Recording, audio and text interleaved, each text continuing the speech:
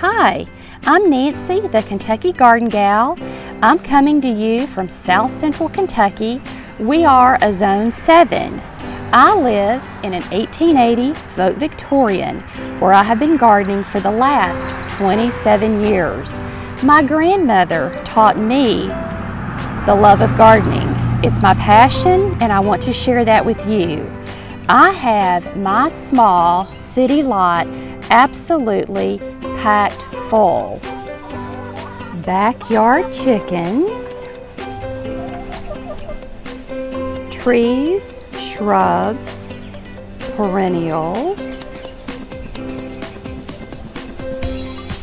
a koi pond, even a secret garden.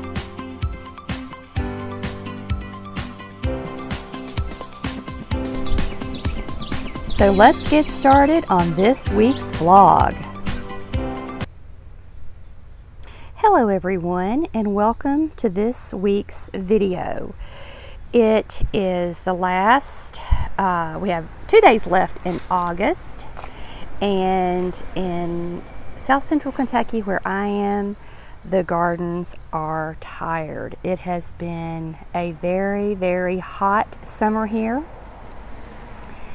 The established perennials have done fairly well, but things have just suffered. It's now time to start cutting the hostas back. You can see how bad they look. Gathering seeds. Here's the seeds for the hibiscus. One tiny bloom hanging on up there.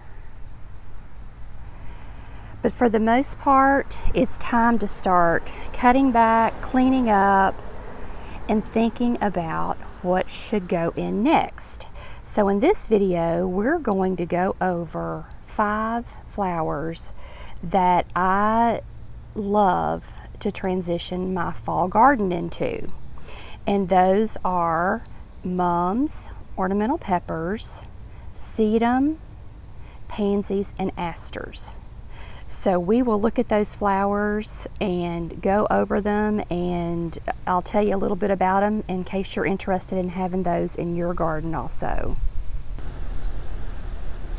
I have 5 plants that I always look for when I am transitioning my garden from summer to fall.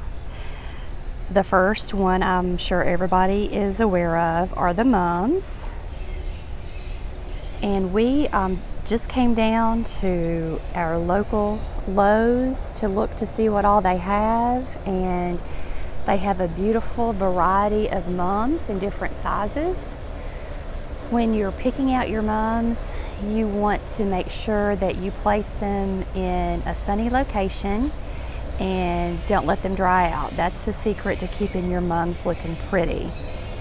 Another plant are the ornamental peppers.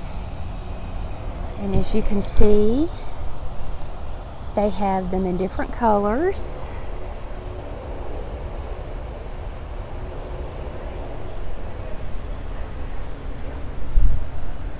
Have tiny mums in case you're wanting to do small plantings.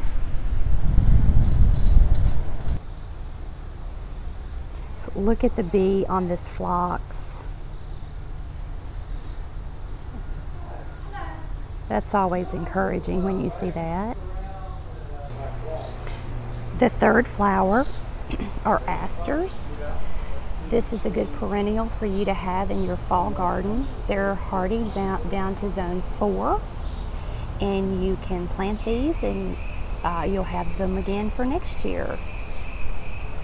But there's the flowers. These are hardly budded out.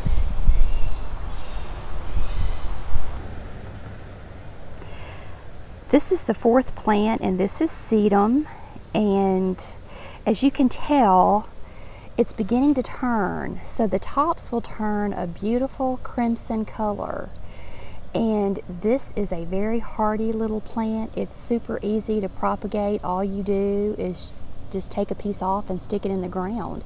That's how easy it is to start. This isn't nearly at its full color yet for the fall. If I can find a picture, I'll put it up on the screen. But sedum is a great choice.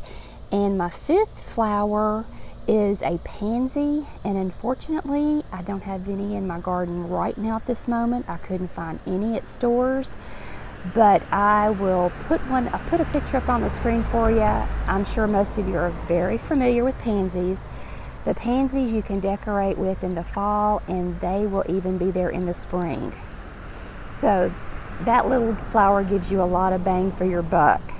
And I will see if I can find a picture to put up on the screen for you. Before we say goodbye, I wanted to show you some footage that I captured of our local square.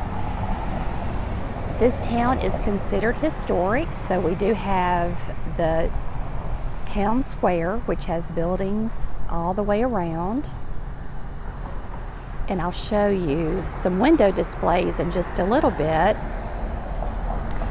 But this is our historic courthouse. We do have a few offices located here, but most of the business is done at the new courthouse.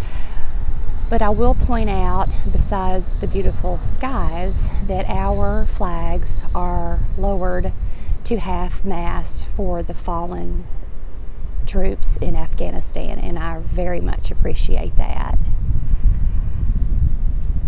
So we have benches if someone wants to sit, and once a year, I'm not sure who does this, it may be the 4-H, but we have the Weave Project, so you'll see a lot of yarn craft projects on the trees and different places on the square. And as you come into Franklin, we have this little corner, and the Renaissance director is always very good about having a photo booth opportunity. So it's decorated for different seasons, and this is still summer. Fall will be coming in a few days or a few weeks probably, and I'll come back up and get a shot of that. But we just have the neatest little things, and that's going to the west side. But that's our current photo booth. We have a couple of ladies in town who happen to be dear friends of mine, and they decorate the windows in this building. It's a large building. It originally was the hotel, and since that time it's been, I think, subdivided. There may be apartments upstairs now, but the downstairs is completely vacant. So instead of just having empty storefronts, they come in and they decorate with themes. This one happens to be back to school.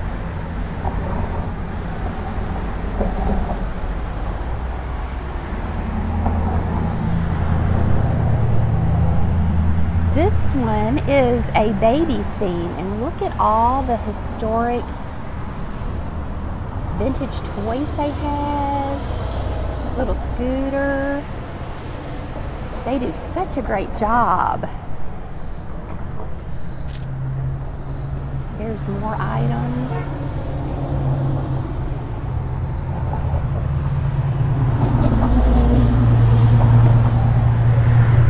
This is another window for brides.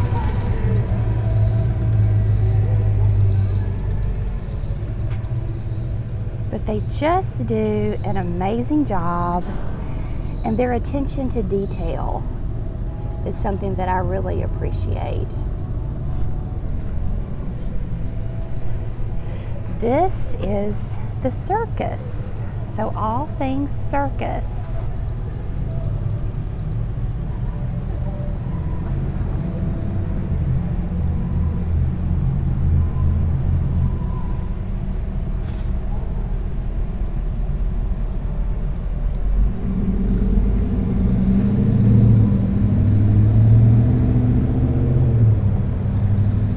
Isn't that just beautiful? Look at those shoes. Now, where in the world did they find something like that? But Sharon and Donna, if you're watching, good job on this. That's our street sign, and we often have historic cars that we see in town. Every Thursday night we have a car show. So if you're ever in this area, I hope that you'll check out our square.